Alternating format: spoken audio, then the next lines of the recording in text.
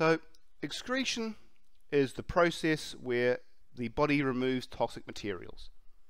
These toxic materials may be the waste products of metabolism or substances which we no longer require because we have too much of them. So the three main toxic poisons that the body needs to excrete are carbon dioxide, which is produced of course during respiration, and that is released through the lungs via gas exchange. We also have urea, which is produced in the liver during the removal of amine groups from amino acids, which can denature enzymes, and salts, which can also be in excess due to too much salt in the diet and have the effect of changing the water potential of the blood. So today we're really going to focus on this the last two, how the body excretes urea and salts, and it does it using the excretory system we see in front of us. So the main components of this excretory system are fourfold. You have the kidney, which we'll look at in a little bit more detail. We will look at the ureter.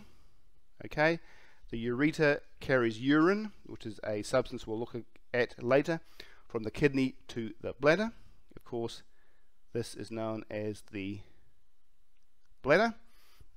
The bladder stores about half a litre of urine before releasing it from the body, and we have the urethra, not to be confused with the ureter, which carries urine from the bladder to the outside world. Okay, so the kidneys receive blood from the renal artery, remove urea and variable amounts of water from it, and return this modified blood back into the circulation through the renal vein. These wastes are removed from the blood and eventually expelled through the urethra in the form of urine. Okay, so we're just now going to look in a little bit more detail at the kidney. So this is the kidney, and the kidneys are specialized organs. They do two main things. They remove toxic waste called urea from circulating blood and excrete them, and regulate the water content of the blood through osmoregulation.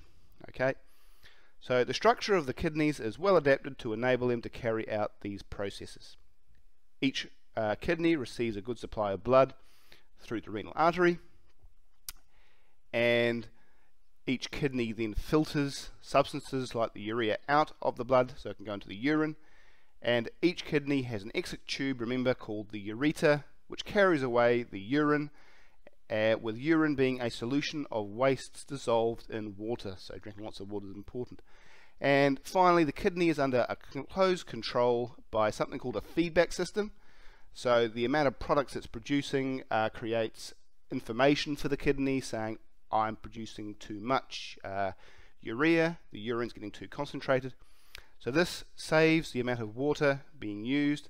So the amount of water is exactly balanced to the body's requirement to excrete them.